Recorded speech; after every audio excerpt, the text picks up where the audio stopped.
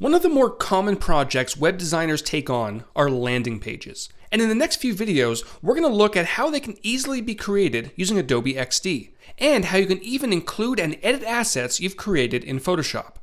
Personally speaking, once I wired up my first design in XD and saw how quick it was, especially when working with multiple screens at different sizes, I was hooked. In the next few videos, we're going to cover wireframing, designing, including Photoshop integration, and sharing a landing page for an upcoming DJ, and you'll really start to see how XD and Photoshop can work hand in hand to speed up your workflow.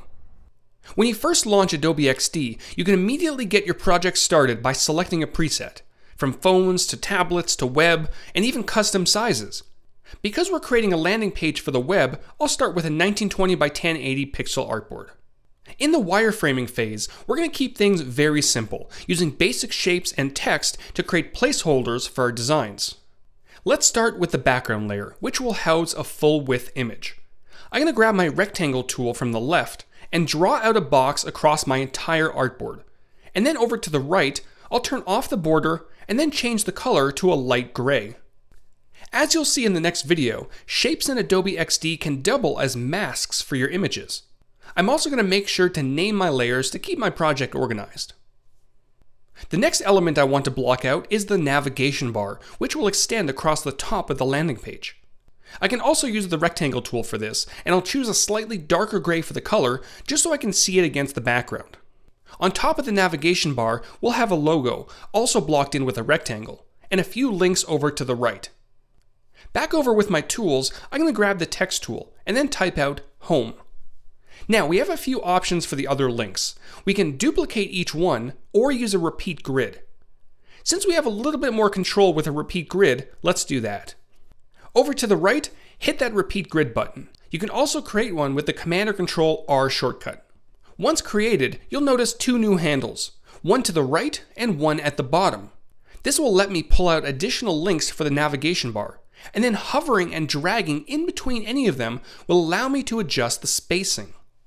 Now I'm able to individually change the text on each link. This one will be Tours, About, and Contact. When creating text-based repeat grids, you may sometimes experience uneven spacing depending on the length of the text. Changing the justification to centered usually helps a lot. In the next video, we'll focus a little bit more on styling our text, but before I move on, let me quickly name my layers. And then I'll want to make sure that all the elements of my navigation bar are placed into a group.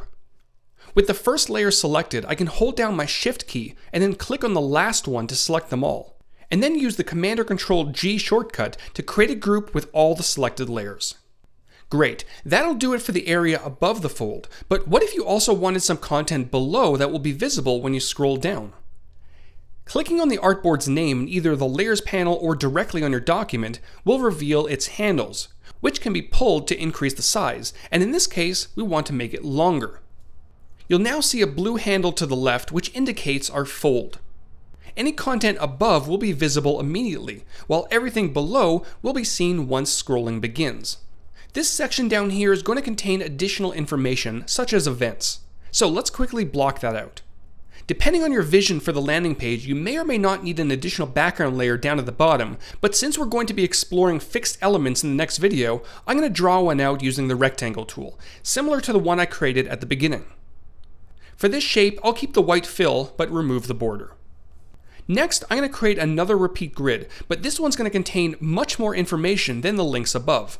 I'll start with a rectangle, which will house the event thumbnails, and then add a few text layers for information such as the date, location, and time. Finally, another rectangle can be placed below the information, acting as a button that viewers will be able to click on. To give this button a touch of style, I'm going to turn off the fill and only apply a border, around 3 pixels, and then round out the edges. This can quickly be done by pulling on any one of the 4 dots on the inside of the shape. I'm also going to add one more text layer for the name of the button. For now, I'll type out Buy Tickets. Now that this event is blocked out, I'll make sure to name my layers, and then select all the ones I want included in this repeat grid: the thumbnail, all the text layers, and the button. And once selected, Command or Control R will create the grid. And just like earlier, I can pull the handle horizontally and vertically to add additional events, and adjust the spacing as necessary.